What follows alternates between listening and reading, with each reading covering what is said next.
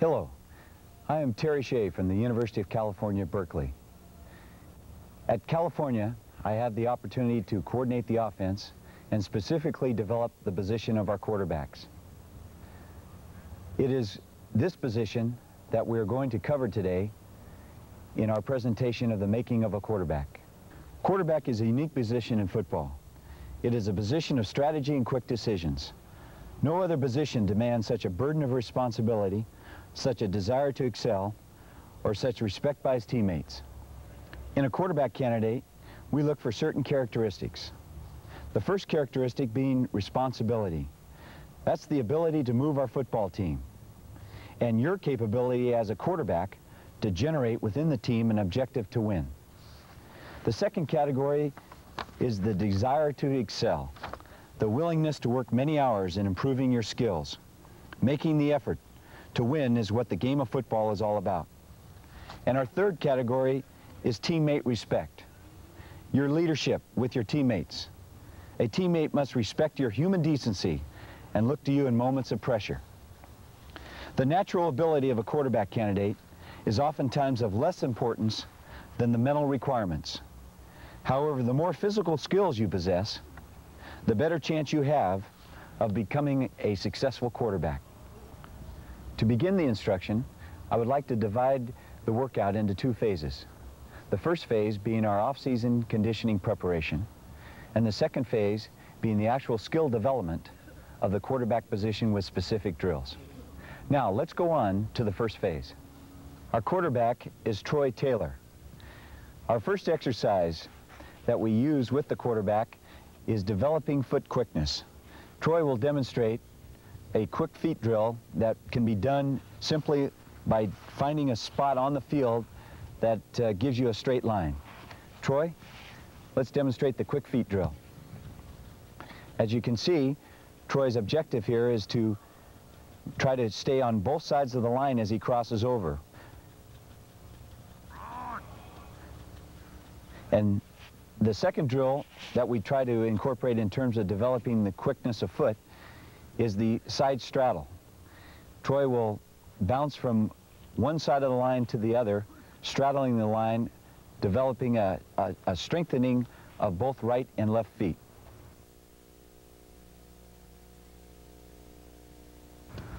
Now Troy will stay on the other side of the line and now use his left foot.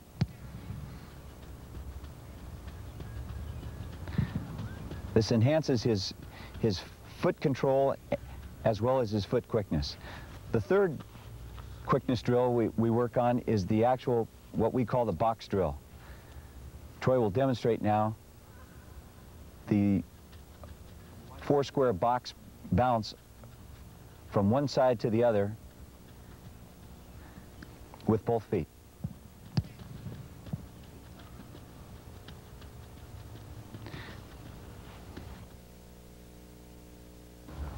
The objective of our foot quickness drill with the quarterback is to develop lateral quickness and the ability to push off his foot as he separates from the center after the snap of the ball.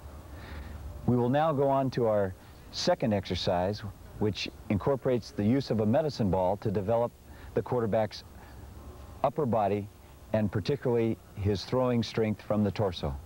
Joining Troy for our medicine ball drill is our receiver, Brian Bedford. The two athletes will stand shoulder to shoulder and rotate the medicine ball in one direction to develop the upper body strength that a quarterback needs in passing the football. Now we'll reverse the action and develop the other side of Troy's upper body as he passes the medicine ball from one side to the next. Our next drill we use is a drill that incorporates a smaller medicine ball. This drill will help strengthen the throwing mechanics of our quarterback. To facilitate this drill, it is necessary to have a smaller size medicine ball. This allows the quarterback to actually grip the medicine ball and throw it as if it were a football. Now Troy will demonstrate the actual mechanics of this drill. It is important that as you work with a medicine ball of this size, that you continue to work the proper mechanics. The follow-through of the arm, the follow-through of the hips, The ball actually strengthens the throwing arm and does not detract from the actual throwing motion. Emphasizing the physical health of our quarterback, we spend a great deal of time strengthening his muscle groups.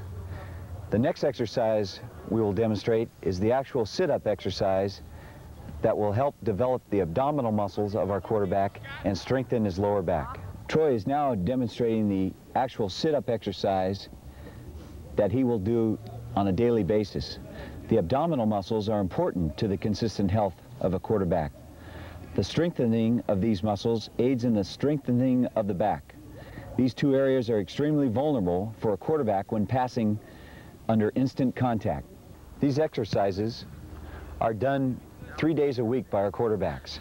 But as you can see by the nature of our presentation, we will not be taking you into the weight room where the quarterback actually spends an additional amount of time during those 3 days preparing in terms of weight development, strength development, and cardiovascular work. In addition to the conditioning drills we have demonstrated, here is a complete list of conditioning drills our quarterbacks will work on 3 times a week.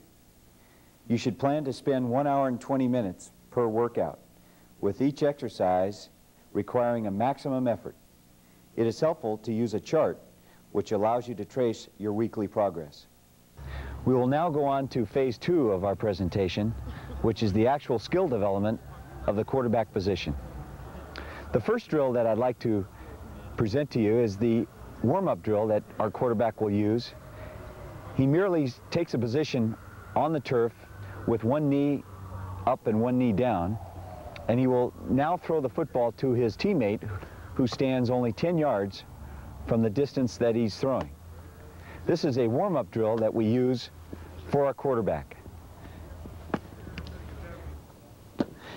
The objective of this drill is to warm up the quarterback's arm as well as to strengthen his throwing motion. The quarterback can change his position by putting the other leg up, and this will now strengthen his throwing motion if he were forced to throw on the run, with either leg being the primary passing foot. To fully strengthen the throwing mechanics of the upper body, a quarterback can put both knees on the ground and now throw from his position that is demonstrated. Keep in mind that this drill can not only be used as a warm-up exercise, but functions as an excellent cool-down drill at the completion of a quarterback's workout. The knee-down drill is an excellent way to warm your passing arm up. However, as you warm up, it is very important that you realize that most of your passes that you throw as a quarterback are thrown by moving your feet and delivering the football. So it is with this in mind that as you warm up, always attempt to move your feet as you warm the passing motion up. Troy will now demonstrate how we warm our quarterback up prior to a passing session. Notice that before he actually delivers the ball, he has taken the final step of his setup motion by crossing his feet over and throwing the ball and simulating a game-like condition.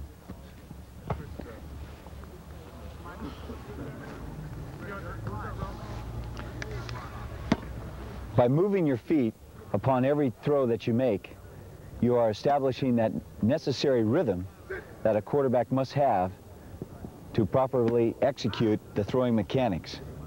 Another warm-up drill that we use is developing the touch of a quarterback's passing. We position our quarterback approximately 10 to 15 yards from the actual goal post. The object of this drill is for the quarterback to throw the football as it barely crosses over the crossbar of the goalpost. Troy will now demonstrate the drill as we use in a warm-up situation.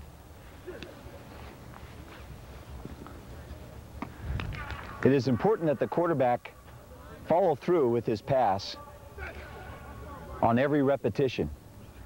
As you can see, the ball travels over the crossbar, and the closer the ball travels over the crossbar, the more touch the quarterback has on the ball.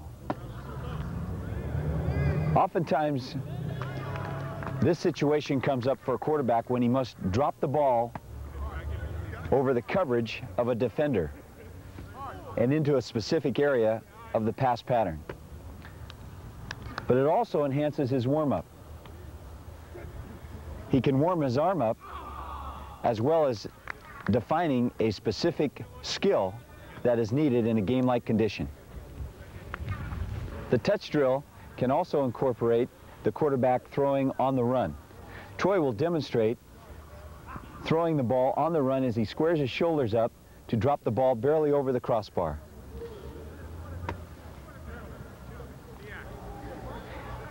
This situation comes up when a quarterback has moved out of the pocket or is throwing the ball on the run, where he must drop the ball over a defender into a given area for the pass pattern to be successful.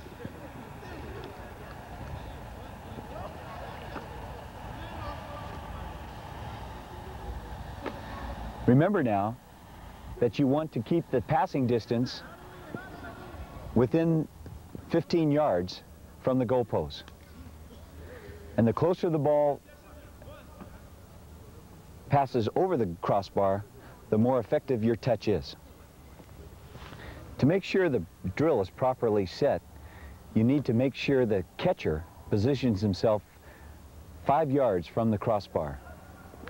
This will require the quarterback to touch the ball barely over the crossbar into a hole in the coverage. After the quarterback has thoroughly warmed up, we now advance to a drill that encompasses his footwork, his setup ability, and his follow-through of the pass. Whenever you work on a drill where it includes his setup ability, you want to try to always include a center to actually create the snap exchange. Our center joining us today is Brad Jackman. If you don't always have access to a center, sometimes you can find an extra player around, such as a kicker, to take the place of the center snap. We will now work on the set, step, and throw drill, which is an excellent drill for a quarterback to establish rhythm, proper throwing mechanics, and proper follow-through. The rhythm part of the drill can be enhanced by the coach actually verbalizing the set, step, and throw part of the drill. For example, as the quarterback takes the ball from center, the coach can say set, step, and throw.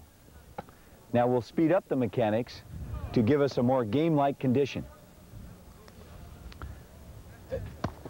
Set, step, throw. Notice the follow-through that the quarterback comes through with the delivery. That is one of the most important phases of this drill. Set, step, throw. Some coaching points. Always remember to coach the quarterback to step toward the target with his lead foot. Again, emphasize with the quarterback the set, step, and throw rhythm. Vocalize this phrase during each repetition. Remember to try to use a center for the ball exchange. And to prevent overstriding, coach the quarterback to take a short guide step prior to the transfer of the weight from the back foot to the front foot. This forces the quarterback's hips to turn stronger and allows for the proper follow-through. Position your catcher at a medium range. Do not overtax your quarterback's arm with the many repetitions of the set, step, and throw drill. Our quarterback will do anywhere from 15 to 20 reps of this one drill. The next drill we use to work with the quarterback's drop is what we call the hitch drill. This drill puts the quarterback at a 5-step drop relationship where he now has his primary receiver covered, and he must hitch up into the pocket to give himself added protection and keep his rhythm. When using the 5-step drop technique, the quarterback does not have a lot of room to hitch up into the pocket. Therefore, 1 to 1.5 hitches can be enough to make the drill effective and give you a game-like condition. Many times the timing between the quarterback and the receiver is interrupted by defensive coverage. This situation requires the quarterback to hold on to the ball for a longer period and still maintain a passing rhythm. This drill is designed to teach the quarterback to maintain a balanced passing position without overstriding as the receiver clears his route. When positioning the catcher for this drill, it is important to keep him at a medium range. This drill emphasizes the footwork and the foot movement of the quarterback and does not emphasize his actual velocity on the ball, which again would lead to overtaxing the quarterback's arm. So keep your catcher at a medium range, starting him in the middle for the quarterback to hitch into the middle of the throwing area. Then you can move your catcher to one side or the other. This forces your quarterback to set his lead step toward his target after he hitches. Make sure you get equal amount of repetitions to both sides. 5 to the middle, 5 to the left, and 5 to the right is an adequate number to make this drill profitable for your quarterback. The actual hitching of the quarterback is the key part of the drill itself. You will notice that the quarterback hitches with his back foot first. This keeps his feet in a distributed position, which allows the quarterback to always keep his feet under the throwing motion. Now let's take a slow motion look at the quarterback's hitch step as he sets his feet. By hitching with the back foot first, this prevents the quarterback from overstriding as he prepares to throw the ball. It also prevents the quarterback from dropping the ball to his hip, which is a bad habit prior to the delivery. We will now take a look at a common error made by a quarterback when he's forced to hitch up into the pocket. Notice how the quarterback hitches with his front foot first. When this happens, the quarterback often begins to overstride and drop the ball. That's why it's so important to hitch with your back foot first when hitching up into the pocket. The next drill is our avoid the rush drill. This situation occurs when the quarterback feels pressure from the defense coming up through the middle of the pass protection pocket. The quarterback must now avoid the rush by sliding to his left or right side, but making sure that he's in a passing position. The quarterback will react to the coach's signal. The coach positions himself so the quarterback can see the coach and his signal. Notice that it's important that your quarterback react quickly to the signal after the initial setup. This simulates a true game-like condition from actually attempting to avoid a pass rusher. After the avoidance and after the movement, the quarterback must always remember to reset his feet before making the actual throw. The avoid the rush drill keeps the quarterback within the confines of the pass protection. However, there's a situation that makes the quarterback leave the pocket. And in this situation, we teach the quarterback our escape drill.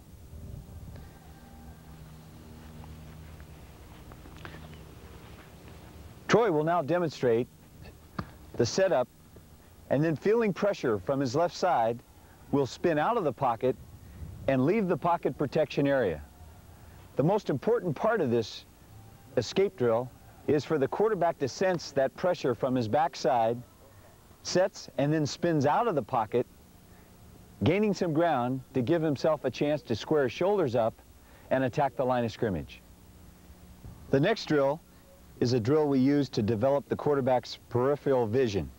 This drill we call the pop-up drill. The quarterback can take a 5 or 7 step drop reading for the receiver to pop up and show his hands. Troy will take a 5-step drop, read the receiver who pops up, and then deliver the ball. Troy must learn to reset his feet and point his lead foot toward the pop-up receiver. Either catcher can be the pop-up man. The quarterback should look straight ahead as he retreats into the pocket, however, keeping both receivers in his vision. Once the pop-up catcher shows himself, the quarterback then will set his feet toward that receiver and deliver the ball. Our next drill is a drill that we use for the quarterback to reset his feet. As the quarterback retreats into the pocket and looks upfield to his primary receivers, oftentimes these receivers are well covered. The quarterback then must reset his feet and throw the pass to his outlet receiver. Troy will now demonstrate our reset the feet drill. Troy will take a 5-step drop. As he looks upfield and studies the coverage, he then resets his feet and throws the ball to his outlet receiver. You start with your quarterback approximately 15 yards from your catcher. It is important that the quarterback allow himself time to study the coverage upfield, whether it's over the middle or off to a side, and then reset his feet. When practicing these drills, make certain that the quarterback works both sides. This will develop the quarterback's ability to throw not only to his stronger side, but to the side that he least throws to. In this case, you notice our quarterback is now setting at 5 steps and throwing out to his left, to his outlet receiver. After the quarterback has had time to warm his arm, we now have a chance to go into the long pass drill. This pass is one of the most important passes in football, but it needs to be thrown with a different trajectory by the quarterback's arm action. We will now take a look at Troy throwing the long pass off of a 5-step drop. The quarterback must throw this pass with a high trajectory. Some quarterbacks will throw both their long and short passes with the same trajectory. We teach our quarterbacks to use a higher trajectory when throwing the long pass. The ball is thrown with a high arc and for distance. It is paramount that the quarterback execute his position with the proper technique and skill. If a quarterback is to excel in his position, he must make sure that this technique becomes second nature in his performance. Several areas we'll take a look at in terms of technique development are the quarterback's stance once he reaches the line of scrimmage, the actual center quarterback exchange, and then from that point, we will evaluate the quarterback's drop-back technique on the drop-back passing game. Now let's take a look at the quarterback's stance. Our quarterback now assumes the proper stance as he approaches the center for the center ball exchange. The feet should be comfortably spread and approximately armpit apart. The quarterback should keep the feet inside the center's width, with the weight evenly distributed on the balls of his feet. The quarterback's knees are bent comfortably, but not strained.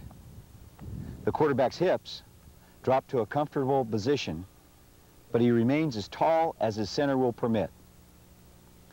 The quarterback's arms and shoulders are bent slightly forward, with the shoulders even with the center's hip. Elbows slightly flexed. The quarterback's head and eyes are straight ahead, and as he calls out the signals, he may look from side to side, reading the defense. He remains balanced until the last possible instant before the snap, and then the transfer of weight will take place once the ball is snapped to prevent false stepping. A quarterback should always reflect a confident attitude when he's up underneath the center, but the most important thing is for the quarterback to be consistent at every snap. The center quarterback exchange is our next technique that we're going to take a close look at. It is the responsibility of both players to make sure the snap is successful, just as it is the responsibility of both players when the snap is unsuccessful. Both players need to work as a team on the successful exchange. Now, let us take a close look at this exchange. As the quarterback approaches the line of scrimmage, he assumes a proper stance behind his center. It's important for the quarterback to press his right hand firmly against the center's crotch. This hand pressure gives the center a target and also makes the quarterback's hand follow the center's tail as he charges out. Right hand is the platform for a right-handed throwing quarterback. The left-hander may end up putting the left hand as his platform. The quarterback bends the right elbow slightly. This also helps the quarterback follow the center's path after the snap. Now let's take a look at the exchange in slow motion. Notice that the quarterback keeps hand pressure on the center's crotch until the ball is in his hands. The quarterback's hands must follow the center forward. The ball must smack into the crease of the upper hand, ideally at a 45-degree angle. Then the quarterback gets the ball well up into both hands. Both hands should be just back of the middle of the ball. As the quarterback receives the snap, he immediately pulls the ball into his stomach area, which we call his third hand. Our third area of quarterback technique is the drop back technique that the quarterback must use in his 3-step, 5-step, or 7-step drop. Today, we will demonstrate the 3- and 5-step drop that we teach here at Cal. To eliminate false stepping by the quarterback, we teach the quarterback to separate with his left foot.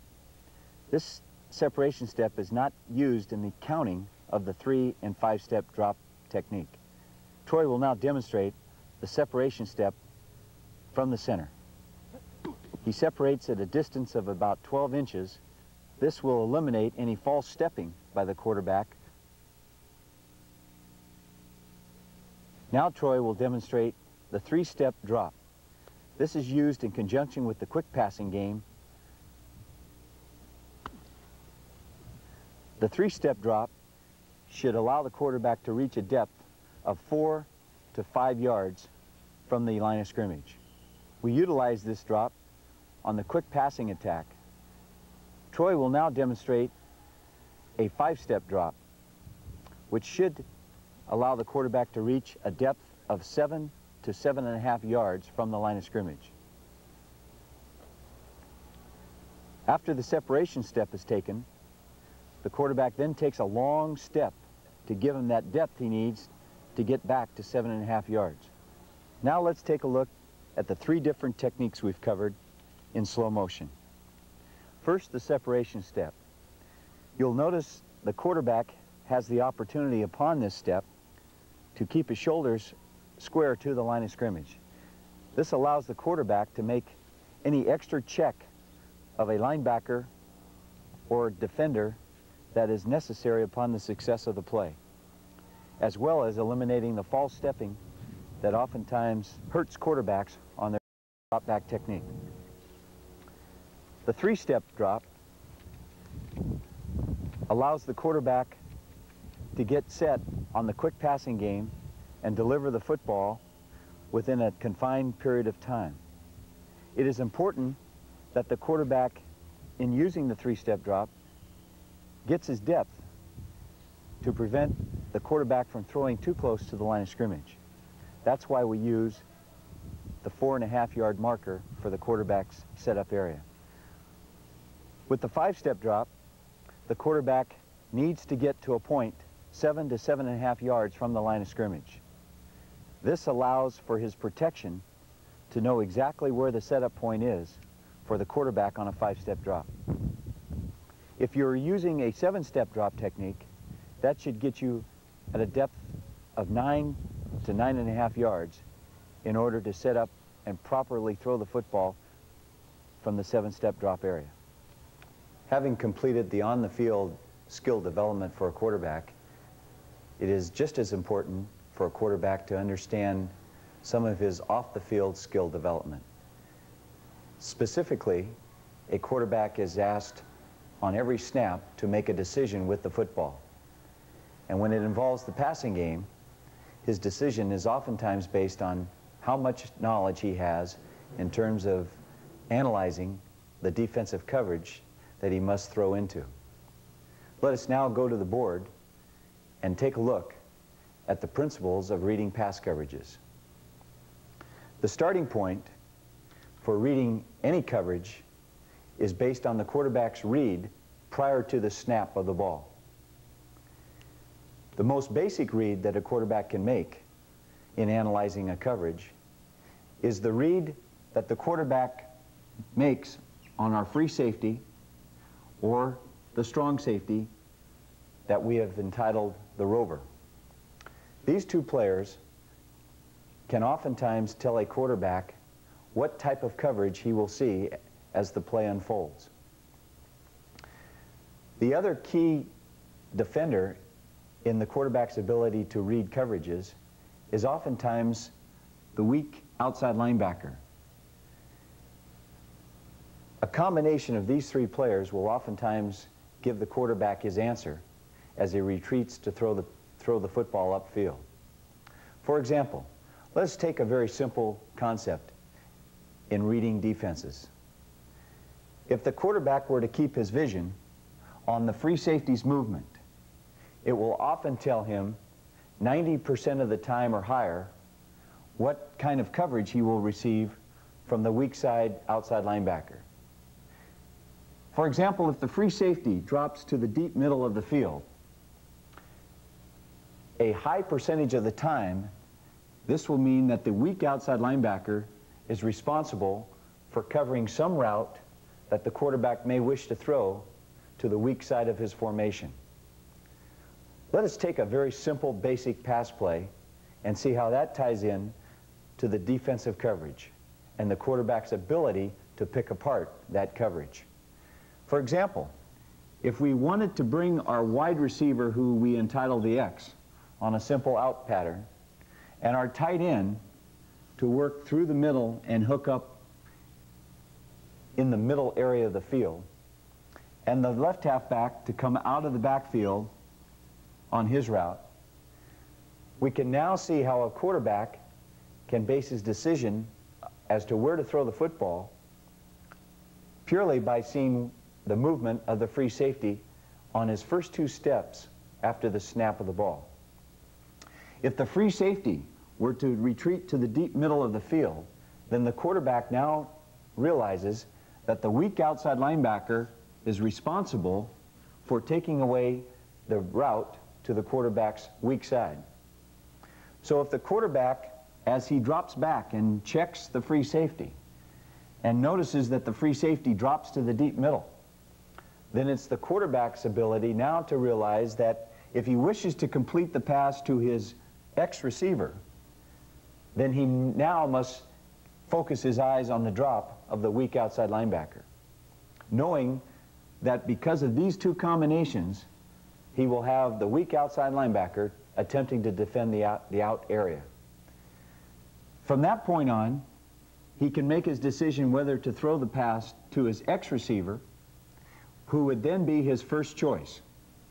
If that is well covered by the outside linebacker, then he can bring his eyes and focus back on his secondary receiver, who now is the tight end hooking up over the middle of the field.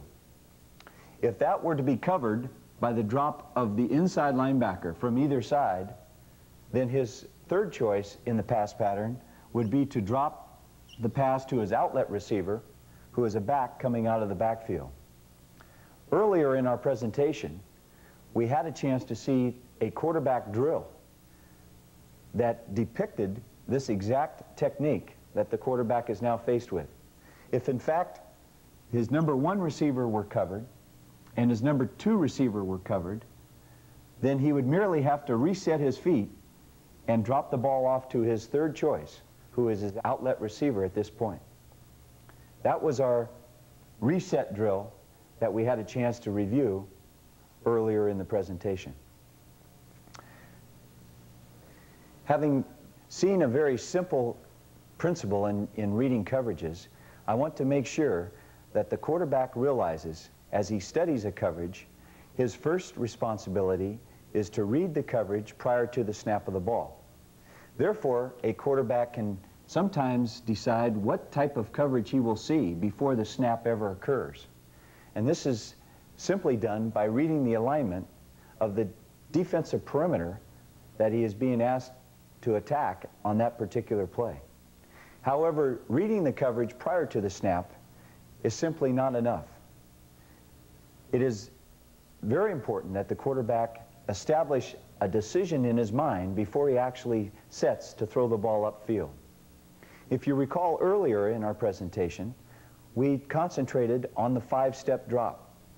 The quarterback, in reading coverages, has to be able to come up with a decision before he concludes that 5-step drop technique.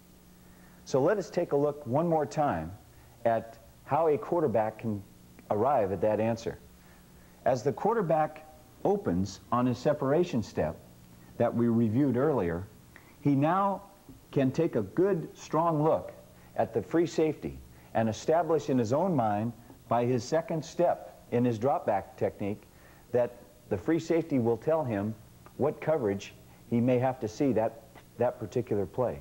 For example, we already talked about the free safety dropping to the deep middle.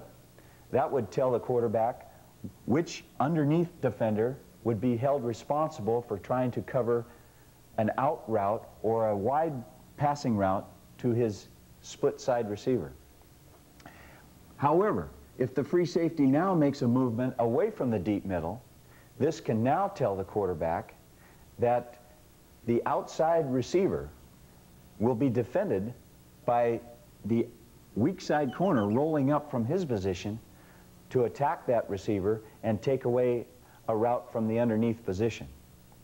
So just merely by seeing the direction, oftentimes, of the free safety's movement, the quarterback can now reach an answer as to who will attempt to defend his weak side passing attack. Now, if we were to come out of a huddle and the play is dictating a strong side attack, where the quarterback has 1, 2, 3 possible choices in his pattern, the quarterback now focuses his attention not only on the free safety's movement, but the rover's movement as well. And with this in mind, he now can choose to deliver a pass to one of his 3 receivers to the strong side of the formation.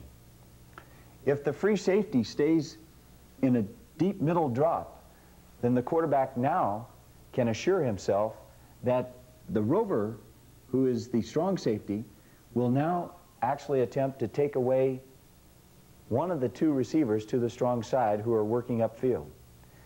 For example, if we took a very simple pattern and we had a curl route run by the outside receiver and a curl route run by the inside receiver and an outlet route run by the back coming out of the backfield, the quarterback now, having realized that the free safety is going to cover the deep middle, and the rover back now would now be held responsible for attempting to get underneath the wide receiver's route.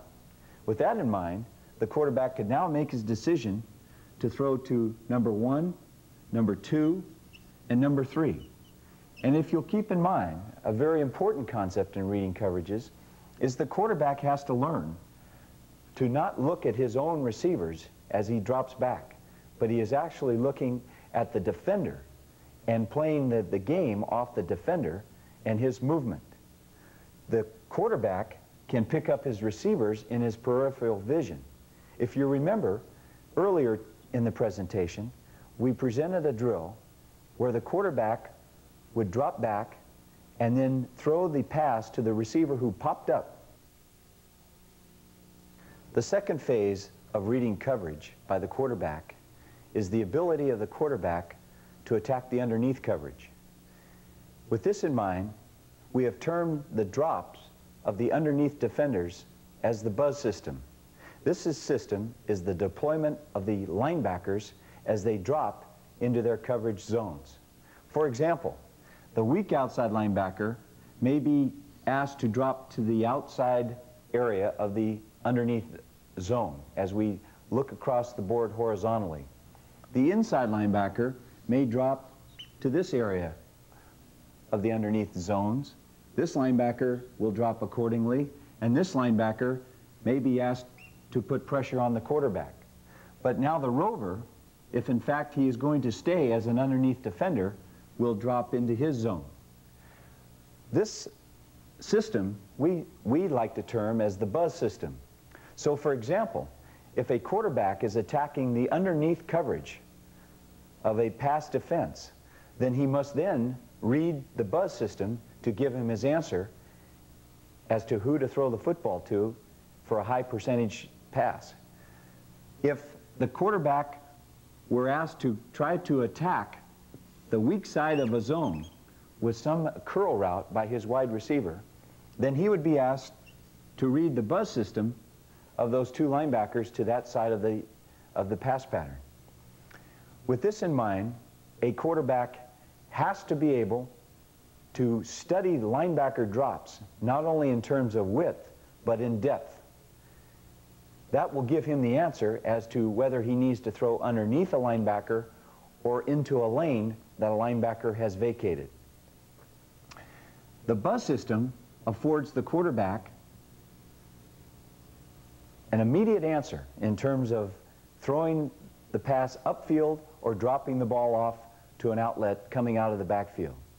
Once again, the depth of the linebacker's drop is as important to study as the width of his drop as he works across the underneath zones horizontally. This is entitled our buzz system.